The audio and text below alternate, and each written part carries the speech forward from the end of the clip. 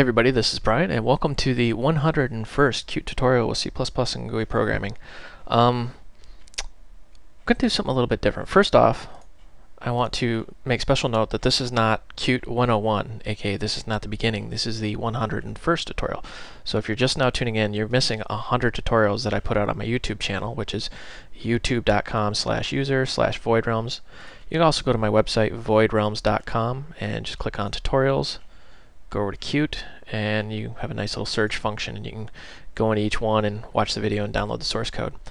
What we're going to cover today is something I actually wanted to avoid, but I had an interesting email from a woman who goes by the name of Christopher. And you're probably saying, what? Christopher? Yes.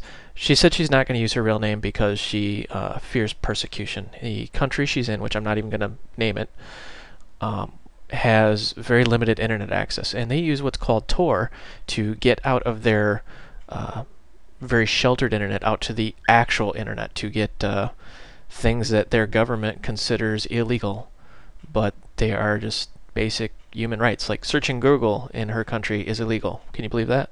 I use Google every day at work, but in her country it's illegal because her country, their government, does not want their citizens knowing certain things like freedom or cheeseburgers or whatever. Anyways, this is not going to be about politics. This is going to be about connecting Qt to TOR. If you don't know what TOR is, hop on over to torproject.org. TOR stands for the Onion Router, and you can read all about it. Basically, TOR is a product, I shouldn't say product, it is a birth child of a US Navy intelligence. Very short, what it is, it's a very sophisticated proxy. It hides your IP address. It has what's called in nodes and exit nodes. So you go into TOR, the Onion Router, with your IP address. You come out of TOR with a different IP address. Think about that for a minute. How do you track somebody across the internet? IP addresses. So let's say you have an IP address of 10.10.0.0.1. I know that's not your actual IP address. All you Cisco people out there screaming at your monitor right now. But when you use TOR, it would come out as like 128.6.3.5. Totally different IP. It has nothing to even remotely to do with your connection. But that's how it works. So let's just take a quick peek at TOR here. What we're going to do is just go to TOR, go download, and then I want you to download the TOR browser bundle for Windows. Don't worry, this won't install anything on your system. Actually, all it does is extracts it to a directory. Let me see if I can pull that directory up here. There we go. And this is what you'll see. And when you start the TOR browser, it will start a copy of Firefox, plus it'll start what's called Vidalia, this thing, which is actually the TOR. And you see it says TOR is not running. Well, I did that on purpose. It will say running, and you'll see it down in your control panel. But in order to do this tutorial, you're going to need to go into Advanced, and then we're going to set the authentication to none. I just want to make sure it's set to none because I don't want to get bombarded with a million, hey, I can't connect to my own TOR that's sitting on my own desktop, and blah. Just set it to none, save yourself a lot of headache. Now, for production level code, obviously you need a username password, and you can set that, through cookie or password, etc., etc. But for the tutorials, you're going to set it to none. Take note of the IP address. This is your local loopback 127.0.0.1, and the port, in my case, it's 9051. When you're done, click OK, and then click Start TOR. And what this does is it goes out and it connects to the Onion Router. And this is a massive network. I mean, massive is an understatement. But what this does is, see, we're connected, is it connects all over the world. So let's just view network and see if I can kind of squeeze this in here. Here are some of the people I'm connecting to.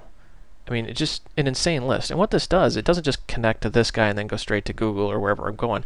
It bounces from him to him to him to him. I mean, it's random every single time. And a lot of these nodes don't even have logging enabled. So if you're law enforcement or a government, good luck trying to find that packet, especially seeing how it's different every single time. Now, quick note, some French researchers have found many vulnerabilities in TOR, but if you use TOR correctly, it's actually very, very safe. So what does this have to do with us? Well, Christopher, whoever she may be, wanted to know how do I write a Qt application that takes TOR and uses it? Very, very good question. So what I want you to do, and I took a screenshot of it, blocked out my IP address because I don't want anybody trying to do any little nasties to me. But go out to any website. I used what'smyip.org. Take note of the IP address. Mine ends in 229.154, and we're going to prove that this is actually working here. Let me just kind of minimize that. Bring Qt back up here.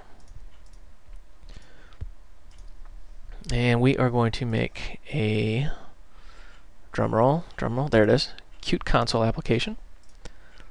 And let's just call this TOR test. Put this in the usual location. Now you should note that if you close the browser window that you use to kick off TOR, it will close TOR itself. So leave that browser window open in the background. Let me kind of show you what I'm talking about here. When you double click Start TOR browser, it'll pop open an instance of Firefox, and it'll pop open the Vidalia control panel, which will be down, by your clock in your control panels, or in your status bar. Sorry, but leave the browser open in the background because when you close it, it will close your connection to TOR. So as long as you see this on your screen and it says connected to TOR network, you are good. All right, now first thing we're going to do is make a class here. So we're going to go add new class, and we're just going to call it tester. Q object. All right. Now let's add in some header goodness here. And I'm just going to say, whoopsie, include. We want Q network. I didn't include a project file. Let's back up here a second. I got so excited about this, I forgot one simple step here. We're going to include network in our project. That way we have all those network headers at our disposal. Yeah, much better list. Q Network Access Manager. That's actually part of Q WebKit. We'll get into that in other tutorials, but I just want to show you the bare bones basics of this. And of course we need Q Network Reply. I did a quick poll in the last tutorial about whether I should have the code already written or whether you guys like watching me type, and the vast majority of you like watching me screw up my typing. We need Q network response. Oops, we already got response. We want request. There we go. Sorry, I was thinking in .NET for a minute there. Forgive me. And we want, of course, Q debug so we can see what is going on here. And I'm going to include, I keep doing define for some reason, Q network proxy. Now you notice how I kind of bumped Q network proxy down? Because you can get a working application with just these. The Q network access manager will go out and make HTTP requests and get the responses and do all its magic. But you use a Q network proxy to go through a proxy server or a proxy service like, you guessed it, TOR. Now let's just kind of add a few other things in here. We want to add 2 slots. Get URL.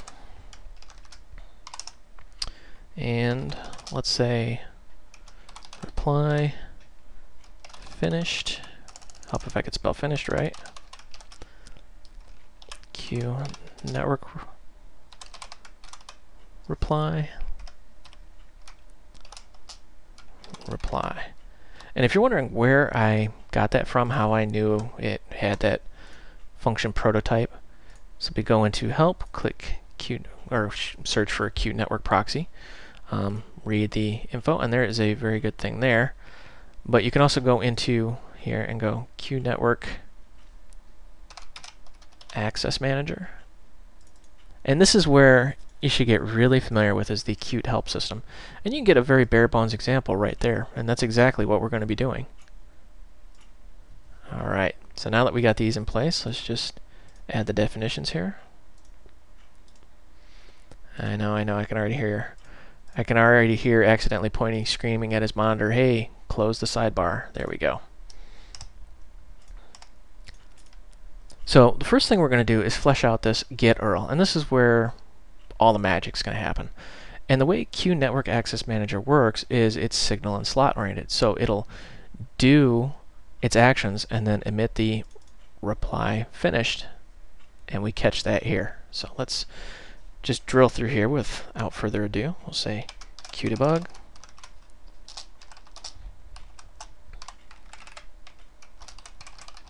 Connecting. And then we're going to fire off our Q Network Access Manager here.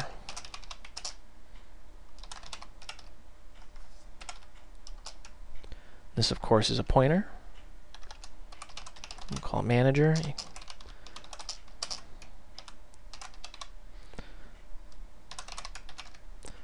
Yeah. Access Manager. This is the parent, that way it's automatically destroyed. And then we need to connect up our signals and slots here. So we'll say connect.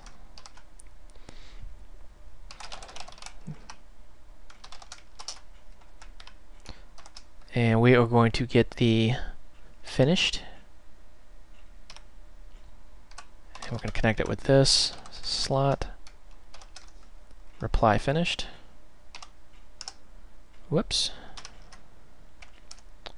I bet you that'll cause a compile error later. And then we're just going to simply say manager get. And this is going to perform an HTTP get. So in other words, it's going to go out and request a web page. So we want a Q network request. And we want that with a QURL. And here's where we give it the address. I'm just going to say google.com just for this part of the demonstration here. And then we're going to, down here, this is the reply finish. This is after the network manager does its get, it's going to download it into a buffer, and then it's going to emit the signal and call our slot the reply finished. So we're just going to simply say qdebug.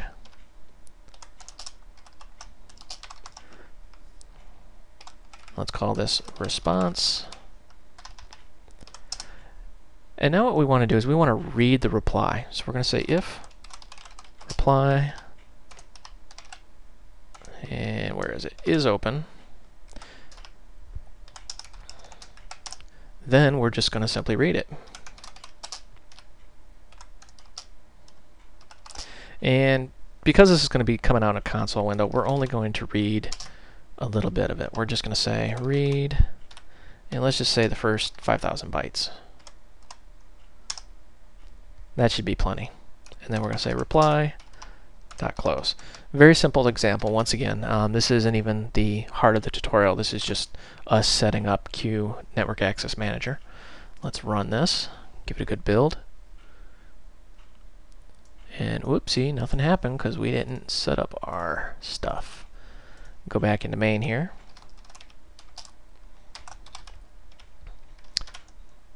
Somebody once asked me, what's the difference between the quotes and the brackets? Well, the quotes will look in the current directory, and the brackets will just start going through all the system directories looking for these things. All right, so let's say tester, ctest, ctest, and we want to call get URL.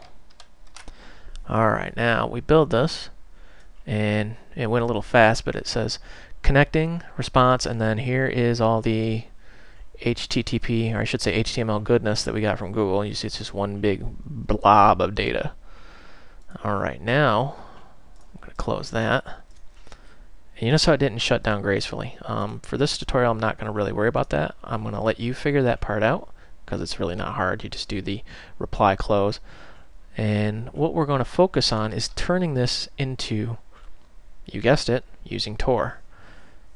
So go back to your IP page, whatever you chose. Let's see here. Remember, I chose what's my IP.org, but you can use pretty much anything that's just going to give you your IP address. Admittedly, I use this one just because the IP is in very big bold letters. Let's see, bring it up again. It's in very big bold letters, and it's within the first 5,000 bytes. There's not a lot of advertisements in there. Now what we're going to do is we are going to set up our connection to the proxy. So we're going to say Q network. I'm sorry, my cat was wanting my attention here. Q network proxy, and we're just going to call this proxy. And in case you're wondering, save yourself some typing, you can actually just go right out to help here. Go Q network proxy, scroll down, and pretty much just take this whole chunk right here, copy that, paste it in, and then we're going to walk through this line by line. Alright, now we're taking our Q network proxy object, and we want to set this to default project. Notice how it says SOX5 proxy? I know you're screaming at your monitor right now, hey, TOR's SOX5, why are you setting it to default? Well, it's because of this line at the bottom, set application proxy. What that says is every QSocket in your application is going to go through this proxy, period. Now you can set it on a per socket basis, but we're going to say everyone that you open up in your application is going to go through TOR. And then you see the set host name. Well, we're just going to, let's pull up Vidalia here. Remember, we go into advanced.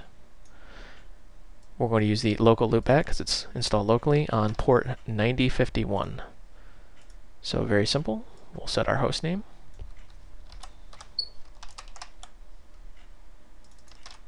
(9051). Now you see how I have username and password commented out? That's because we are not using a username and password in TOR. For a production level, you would want a username and password. That way, you know, your buddy sitting in the coffee shop isn't going to bridge through your computer onto the TOR network.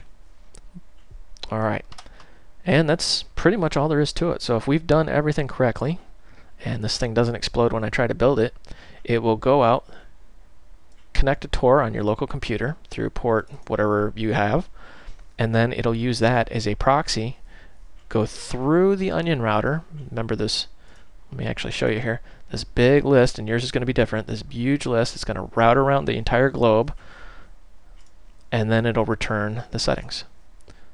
So let's give it a shot, see what happens. And ta-da! Connecting, response. Now we got to kind of dig through this HTTP stuff here, and I would almost advise kind of going through and dumping this, because it's going to be a QByte array, just dumping it to a file. But anyways, it says your IP address is, let me just mark this, 76.124.134.254. Well, let's bring up my actual IP address, 229.154. Not the same, is it? This is somebody else's IP address. This is actually the IP address of the TOR exit node. Meaning if somebody, your teacher, your boss, your spouse, your government, were trying to track that traffic, they'll see that IP address, not yours.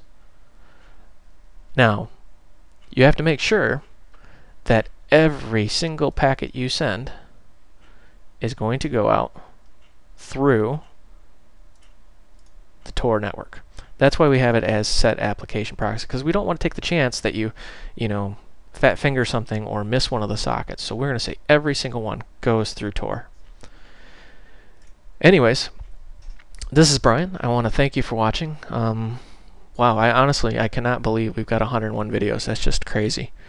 And I've got so much user feedback, I don't even know what to do with it at this point. I'll be brutally honest with you. I'm still slugging away through messages. So if you've messaged me, I'm not ignoring you. I apologize. I'll try to get to you, but at this point it might be 4 or 5 years. I'm just kidding. I will try to get through them faster. Anyways, thanks for watching. Oh, and I wanted to say, if you guys got any ideas for the advanced tutorials, because now that we're over 100, I'm still going to have some newbie stuff, but I want to really focus on the more advanced stuff. I want to do things like WebKit. You know, see, now that I'm on the spot making the video, I can't even think of the Q, oh gosh, what is it, scripting language, and they use JavaScript to build the dialogues. I know you know what I'm talking about. Somebody email me with the answer. And I want to go through like the phone on media stuff and kind of advanced threading, some more model view stuff.